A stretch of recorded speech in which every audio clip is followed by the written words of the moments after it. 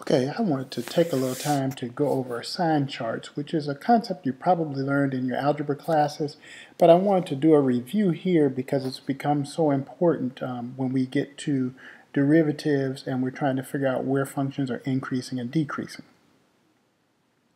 So sign charts, as I said, help determine the sign of a function on a given interval. So one place you may have used them before in a college algebra class would have been to determine when a function was above or when a function was below the x-axis, and this would have assisted you in graphing the function.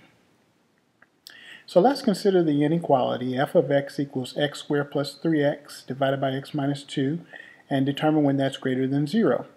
So we notice if we're going to do this problem, the first thing you might want to do is factor the numerator and factor the denominator as well if it is necessary.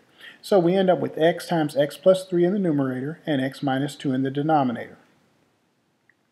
So next we'll find the points of discontinuity and where the function is equal to 0, because these are going to be points that are going to be important to look at. So if we look at the denominator, we see that x minus 2 is equal to 0 when x is equal to 2. So this will be a place where that rational expression would be undefined, and so that's the denominator equal to 0. And then if we look at the numerator, we see that we have to solve and find out when x plus 3 is equal to 0, which is at minus 3, and x equals 0 is a simple one, so of course that's when x equals 0. So now we know when the numerator is equal to 0 and when the denominator is equal to 0, and these points, x equals 2, x equals 0, and x equals minus 3, are going to be important points, threshold points, some critical points we might consider them to be later on, where the function actually changes its sign.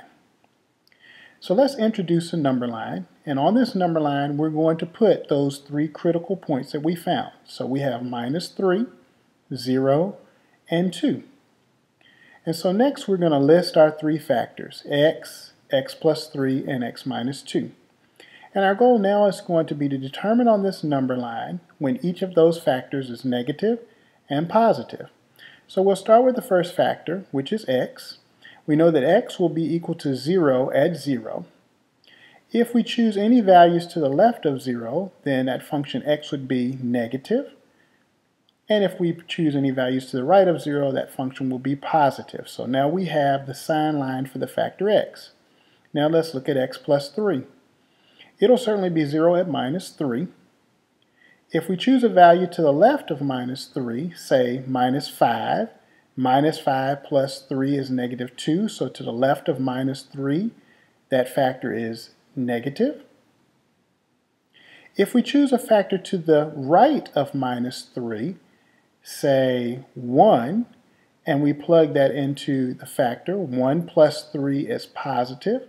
So all of the values of x to the right of minus 3 will cause that factor to be positive. Again, you could check in each of the 1, 2, 3 regions to the right of minus 3, and you'll see that's true. But whatever it is in one of those regions, it will be that in all of the regions, because x plus 3 is what we call a linear function, or a linear factor. Now let's look at the last factor, x minus 2. Of course, that will be 0 at 2, so when x is 2, x minus 2 will be 0. If we pick any value to the left of 2, say 0, and plug that into the factor, 0 minus 2 is negative 2, and so therefore everything to the left of 2 is going to be negative. If we pick a factor to the right of 2, say 3, 3 minus 2 would be 1, so every value of x to the right of 2 will cause the factor x minus 2 to be positive. So now we have sign lines for each of our factors. So let's look at them in conjunction with each other. So to the left of minus 3, I have 3 minus signs.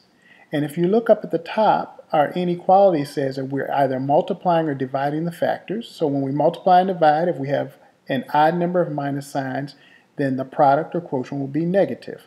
So to the left of minus 3, the entire rational expression is negative. If we look in between minus 3 and 0, we see that two of our factors are negative and one of our factors is positive. We have an even number of minus signs, so in that region, the entire rational expression will be positive. Between 0 and 2, we see that we have two plus signs and one minus sign. And so if we look at the rational expression again, it's a product and it's a quotient. So we have 2 plus signs and 1 minus sign, so in that region will be negative. And finally, to the right of 2, we see that all the factors are positive, and therefore the entire rational expression will be positive. So if you look at our sign line, which is our number line that has been separated into 4 pieces because of the 3 critical values we found, we know exactly where on the number line our rational expression, f of x equals x squared plus 3x over x minus 2, is greater than 0, equal to 0, and less than 0. So again, we have down here a picture of the actual graph, and you can compare that to what we have up here on the sign line. And now we just remember that the plus signs mean the function is above the x-axis, while the minus signs means the function is below the x-axis. And so we're ready to write an interval now. We see that this rational expression is negative between minus infinity and minus 3, not including the endpoint minus 3. It's positive or greater than 0 in the interval minus 3 to 0, negative again on the interval from 0 to 2, and positive on that interval from 2 to infinity. So if we remember, we wanted to know when was our rational expression going to be greater than or equal to 0. And so if you look in the green box, we have 2 ways to write that. It's going to be greater than 0 when x is between minus 3 and 0, or x is greater than 2. Or we could use the interval notation, where we will write it's the open interval from minus 3 to 0 union with the open interval from 2 to infinity. So I hope this helps with your review of how to use sign lines to determine when functions are greater than 0 or less than 0. And as I said before, we'll be using this a lot in the future.